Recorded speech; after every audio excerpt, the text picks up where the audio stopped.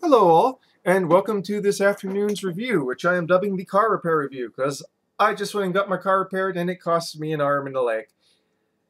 So, yeah. But you know what else costs an arm and a leg, folks? What we're reviewing today.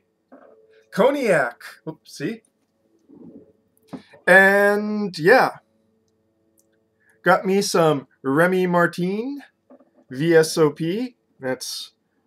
They call it Cognac Fine Champagne, I guess because of the region. And guess what? Finally get to use my birthday present. It's a brandy snifter. After talking about a brandy snifter so many times while doing these cognac reviews. And I've used this just a little bit, and I have got to say, it definitely makes a world of difference. I've been going around like retrying a lot of stuff that I tried earlier, and yeah, it definitely just opens up. It opens up, cognac, brandies, um, Armagnacs. It just really opens it up, a lot more with this particular type of glassware. So let's go and read the label, shall we? Rémy Martin. Since 1724, the house of Rémy Martin has been driven by one quest: to capture the heart of cognac. Cognac fine champagne, with always the same signature style since its creation, this vibrant gold VSOP is smooth, rich, and perfectly balanced, revealing ripe stone fruit and vanilla notes. Enjoy it neat, on the ice, or in your cocktail of choice. Now, this is about $50 a bottle, so about the same price as the Courvoisier. Again, this is one of the big four. I've reviewed two of the big four cognac houses. So, yeah, going on to the third.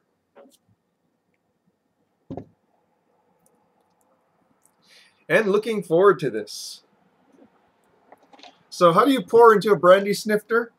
Well, I learned you kind of do. Actually, I should move this down a little bit. You count to 4 while you're pouring.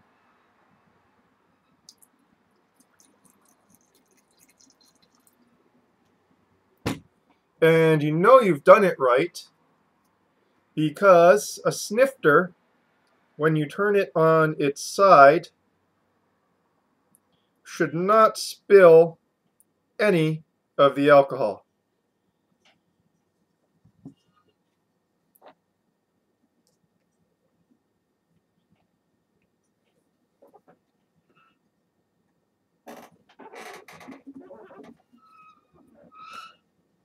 So, a beautiful golden amber color.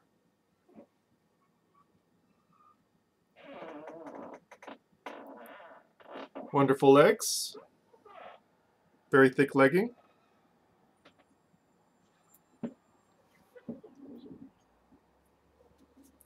And holding it like this to let loose the aromatics.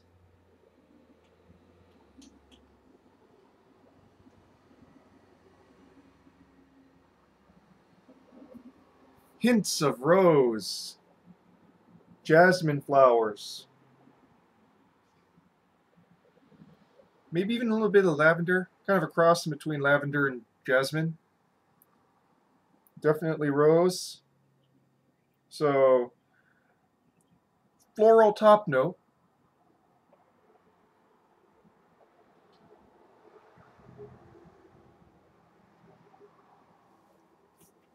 And stone fruit. Very ripe stone fruit underneath as a base.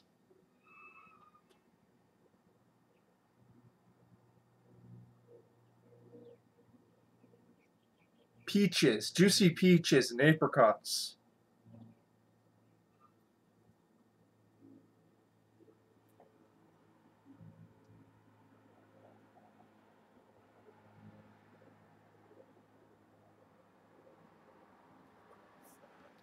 Also oak, vanilla,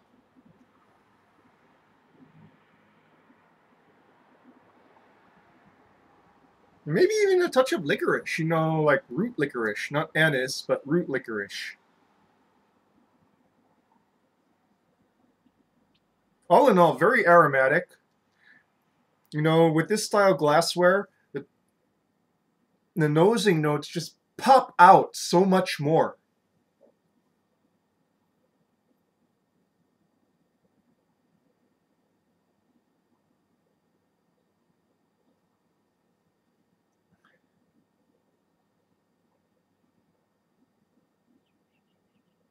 Ah, it's absolutely lovely to smell, almost like a fine perfume.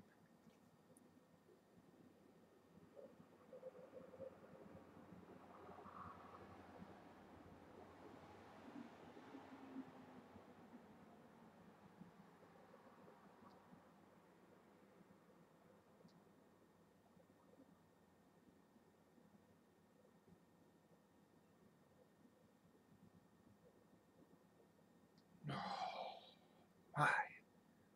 So floral, so fruity. Well, without much further ado, let's go and get it on the palate.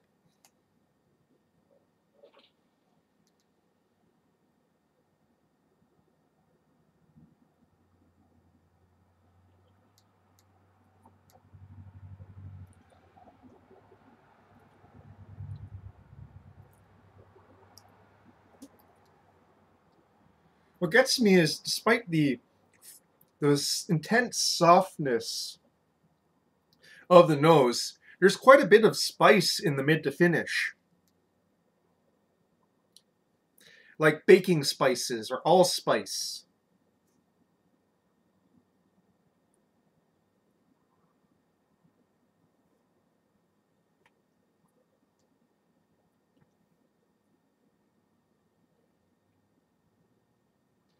This is definitely, I would say, slightly hotter than the Courvoisier, but not really uncomfortably so.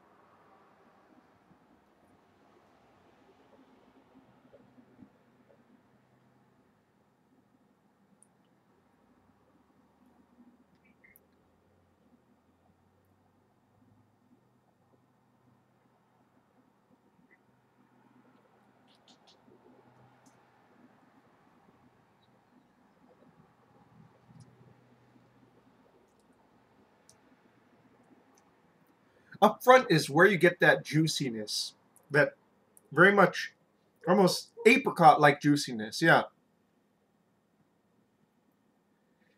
And honestly, it actually, that sort of fruit kind of lasts into the long finish there on the palate underneath the spice. The spice is almost like marzipan rolled in baking spices. So slight nuttiness almost.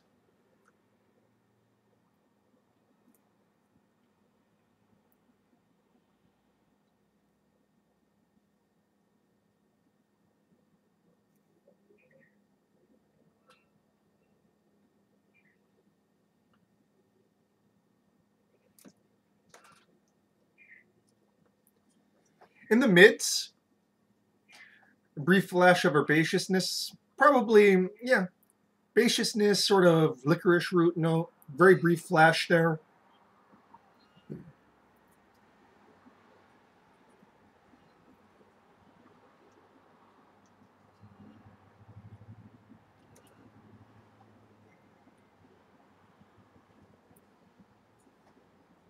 An oakiness that, excuse me, oakiness that shows itself in the mid to finish and kind of expands in the long finish.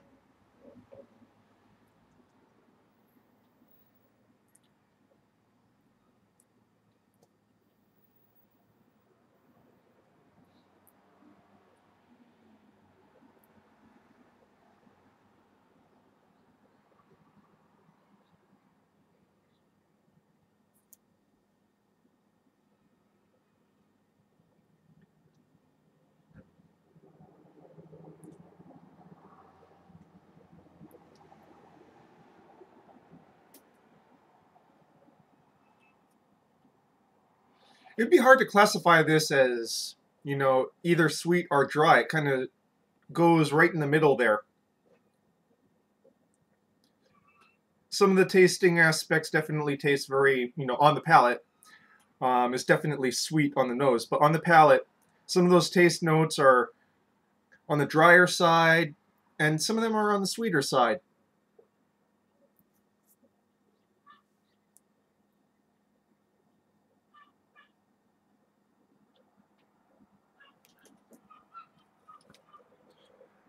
By the way, this is 80 proof, so 40% ABV.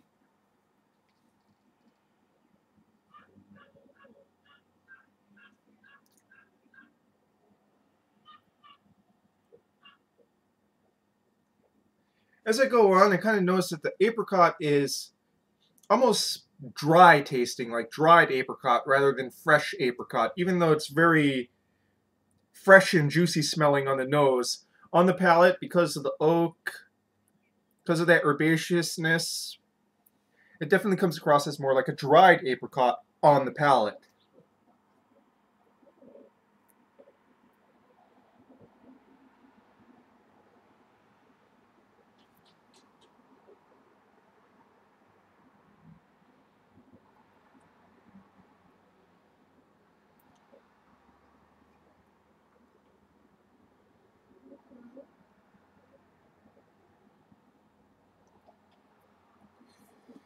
Why don't you go and see? Take a look at this legging. It just kind of stays there. Those striations you see? Very thick.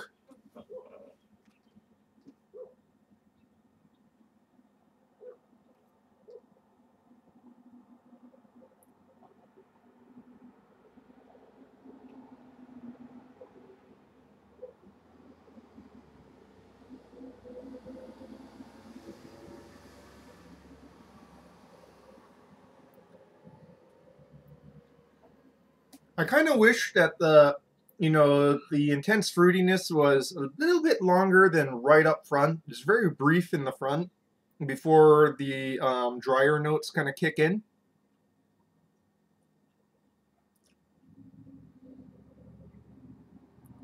And interestingly, the top note, after the finish, doesn't quite resemble the actual bouquet of it. Interesting.